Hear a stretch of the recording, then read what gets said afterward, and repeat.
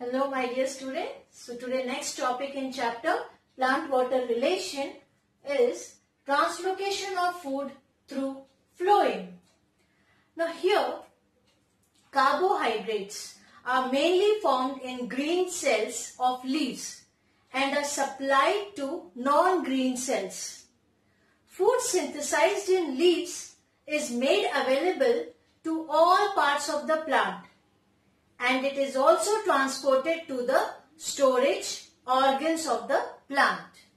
Now here the storage organs and leaves are considered as supply end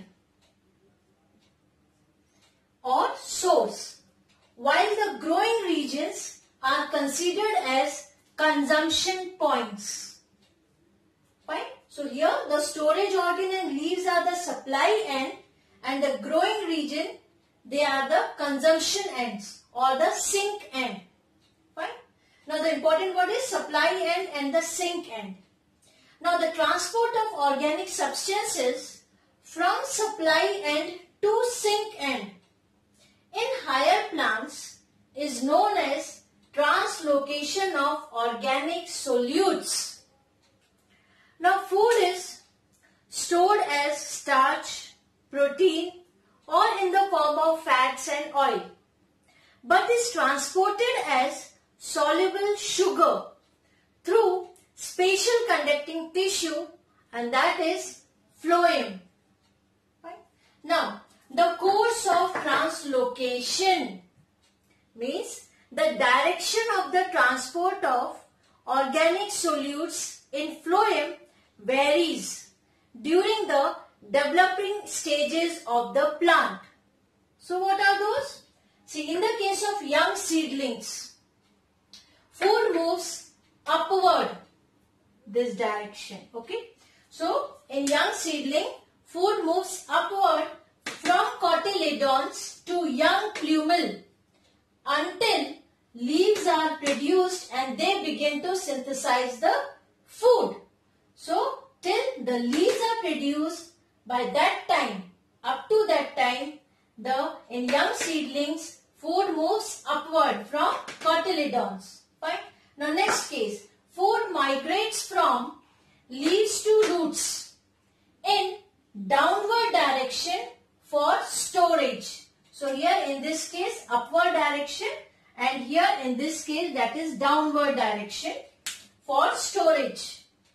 Third case, food migrates in upward or lateral direction during growth and development of flowers and fruits.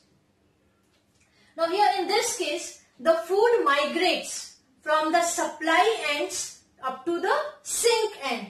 That's why, just see, that food migrates in upward and lateral direction for the growth and development of flower and fruits. So from supply to sink end. The last one is the radial translocation of organic solutes occurs within the stem cell of pith to cortex. Pith center portion, cortex outside. So this radial translocation will also takes place. So in the young seedling, upward direction movement, in the that is from the leaves to the storage organ up to the roots, downward direction. Here food migrates in upward and lateral up to the flowers and fruits, and in this case radial translocation. Fine. So this is the course of translocation. Now path of translocation and its mechanism. Now here what happened? Organic substances are translocated in upward or downward direction through phloem. Now here, according to Munch hypothesis, a turgor pressure gradient, this one, turgor pressure gradient exists between the supply end and the sink end or consumption end. So because due to the, according to the Munch, that because of turgor pressure gradient, there is a movement between the supply end and the sink end. Now, what is turgor pressure? I already explained in my previous video. that it is the force within the cell that pushes the plasma membrane against the cell wall, and it is caused by the osmotic flow of water. So this turgor pressure gradient is responsible for this movement from supply to sink end. Translocation of organic solutes takes place through phloem from the region of higher concentration. From the region of higher concentration of solute, that is supply end. Fine. Now where the production takes place actually? To the region of lower concentration, that is sink end.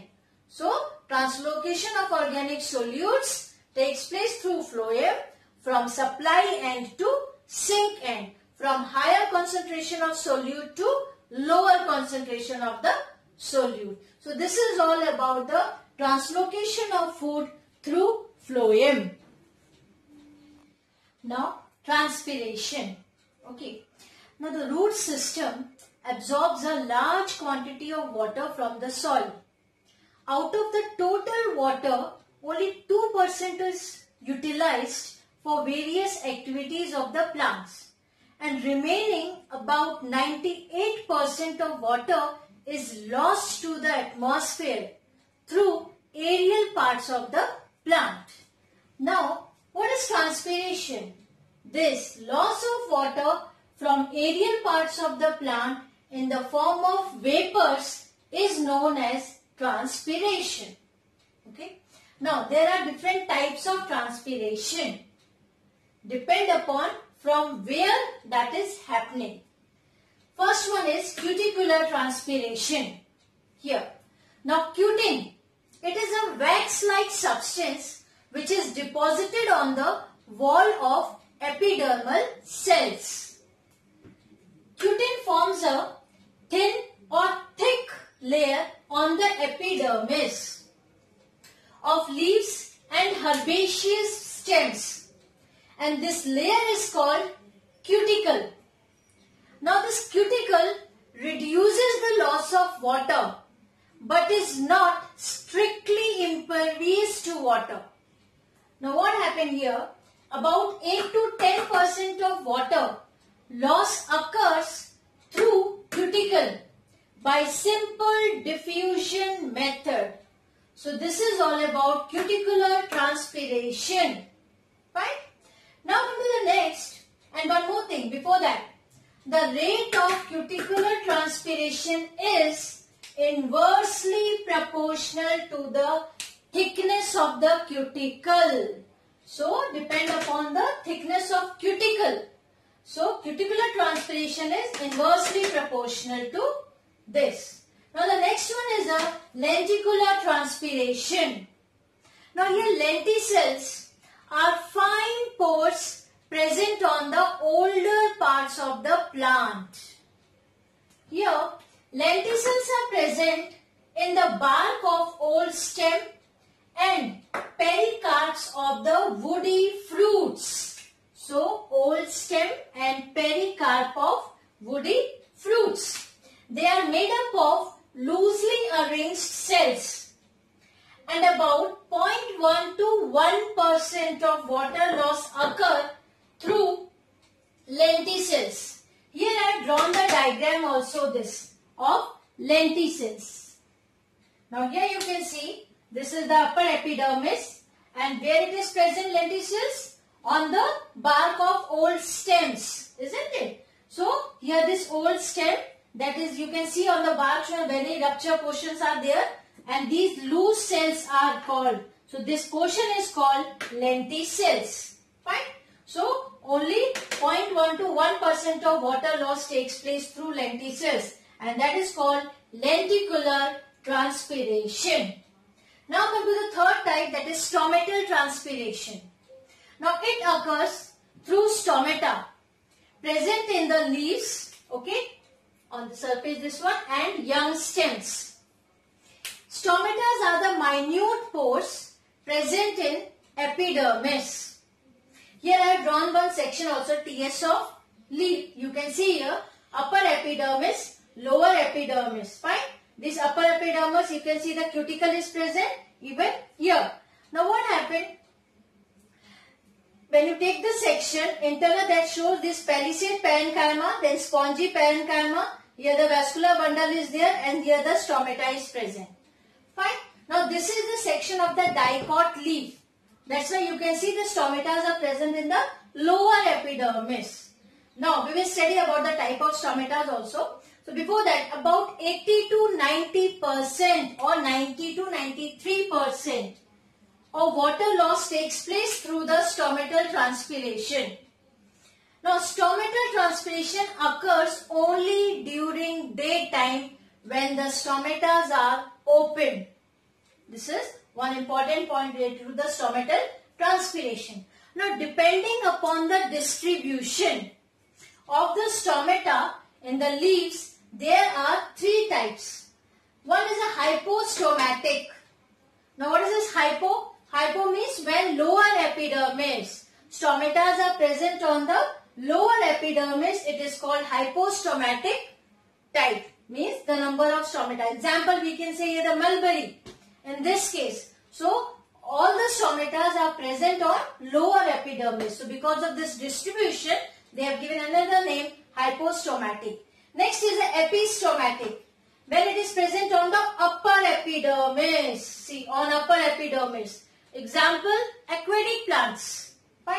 Now, amphistomatic, when they are present on both surfaces. Upper epidermis as well as lower epidermis. That is in the case of grasses. This is the example. Now here I have drawn for the dicot because just I want to show the parts. When you take the section of the leaf, what you will see. So upper epidermis, palisade, spongy parenchyma, then lower epidermis. So if that is hypostomatic, lower epidermis. Epistomatic, then on the upper epidermis. And if amphistomatic, means on both the epidermises, the stomatas are present. So in this way, under the transpiration, we have studied about different types of transpiration. So now, structure of stomata. Okay. So typical stoma is elliptical aperture surrounded by guard cells. Now the guard cells are, there are two types, or we can say depend upon the shape.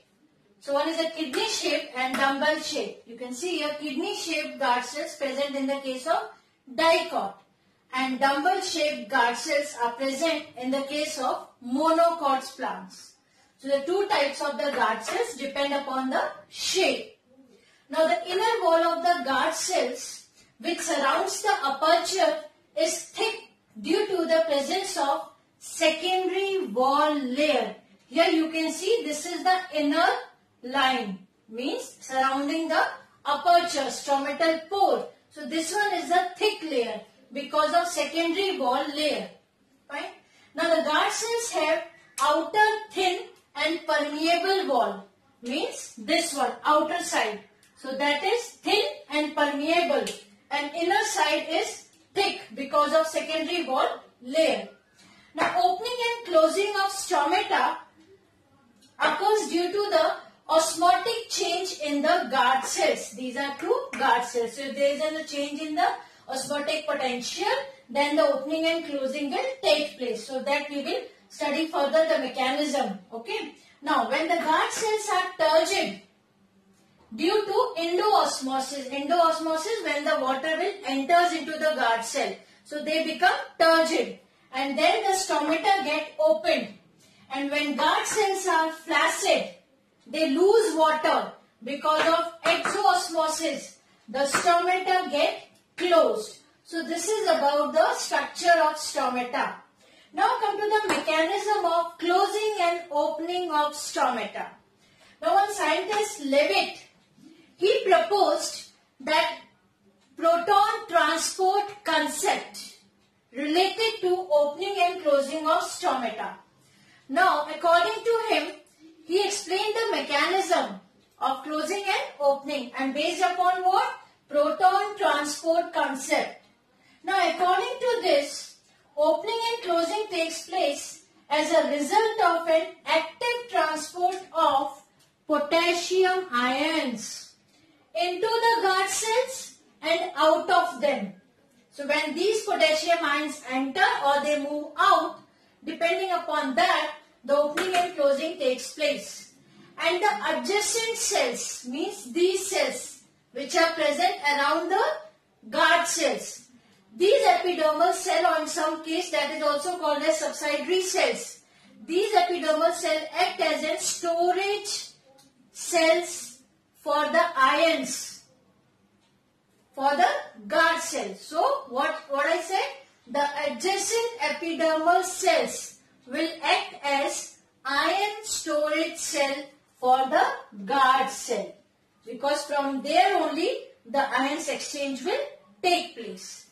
Okay, now this is mechanism proposed by Leavitt, and which theory he proposed? Proton transport concept or proton transport theory. Now look here, during the daytime, what happened? During the daytime, the starch prepared by the photosynthesis converted into malic acid in the cytoplasm of the guard cell, means this cytoplasm portion. You can see chloroplast is there, nucleus is there, these one two guard cells, stomatal pore. So this portion is the cytoplasm. So during daytime, starch converted into malic acid, okay, in the cytoplasm of guard cell. Now this malic acid will dissociate into hydrogen ion and malate ions. When after the dissociation, now hydrogen ion is present and malate ion is present. Now this hydrogen ions will move out of the guard cell, and potassium ions will enter into the guard cell from this subsidiary cells or from this epidermal cells. Fine. Now this intake of potassium ions will be balanced by intake of chloride ions. Fine. Now potassium ion and chloride ion, they entered in the guard cells. Now this raises, because now they entered, this raises the osmotic potential of guard cell. And when osmotic potential raises, then endoosmosis will take place. Endoosmosis means the water will enter into the guard cell, and because of which the guard cells become turgid. And when the guard cells become turgid, then the stomata open. So this is the result during the daytime. Fine. Now at night, so during the night time, what happened? Photosynthesis activity will decrease. Fine. So carbon dioxide concentration will increase in the guard cell, and pH become acidic in the guard cell. So concentration of carbon dioxide will increase, that become acidic, the pH of that guard cell. Now in the presence of carbon dioxide and abscisic acid, this one, this will inhibits, or this will prevent the intake of potassium and chloride ion. Why? Because carbon dioxide concentration is more and abscisic acid is present. That's why now the potassium and chloride ion will not enter into the guard cell. Because now why they will not enter? Because of this acidic nature, there is a change in the diffusion and permeability of the guard cell. So because the carbon dioxide concentration and abscisic acid, the permeability and the diffusion changes of the guard cell, and because of which that will inhibit the uptake of potassium and chloride ion. Fine. Now, what happened? Potassium and chloride ion will move out. Why? Because they are not entering because of this acid and carbon dioxide. So potassium and chloride ion will move out from the guard cell. When they move out, osmotic concentration of guard cell will decrease. And when osmotic concentration or osmotic potential will decrease, then what happened? Exoosmosis will take place. So exoosmosis means water will move out from the guard cell. So exoosmosis will take place. Guard cells become flaccid. And when they become flaccid, stomata close. Fine. So this is the way opening and closing of stomata takes place. And this theory, proton transport theory, is explained by Levitt. So which ions play important role here? Potassium ion, chloride ion. So when they enter, osmotic potential guard cell raises endoosmosis. When potassium and chloride ion, they moves out, osmotic potential decreases. Exoosmosis will take place. They become flaccid, guard cell. Stomata will be closed. So this is all about the structure and the mechanism of opening and closing of stomata. Now the last part of this chapter, that is significance of transpiration. Okay. Now advantages. Here the advantages of this one is that it removes the excess water. Okay. Now continuous water stream is maintained due to transpiration pull. This concept transpiration pull already I have explained in my previous video. Then it also helps in ascent of sap. Transpiration also helps in reducing the temperature of leaf and avoids the plant being heated, overheated. It gives cooling effect, we can say in simple words. Then transpiration, it also maintains the turgidity of the plant cell. So these are the advantages of the transpiration. Now disadvantages. Here the excessive transpiration causes water defect and plant can suffer from the injury due to desiccation. This is the one disadvantage of transpiration. Now though it is an energy sapping process, so transpiration helps in absorption, translocation, isn't it? You can see transpiration pull is there, ascent of sap. So their transpiration helps in absorption, translocation process. Hence, according to Curtis, transpiration is necessary evil. Fine. So, sometime in the board exam they asked, explain the statement that transpiration is necessary evil. So, what you will write? Find that transpiration is an energy sapping process, or the loss of water is if in excess amount, then the plant will suffer from injury. But still transpiration helps in absorption, translocation, and because of this only transpiration is a necessary evil. So in this way this chapter is finished. Thank you.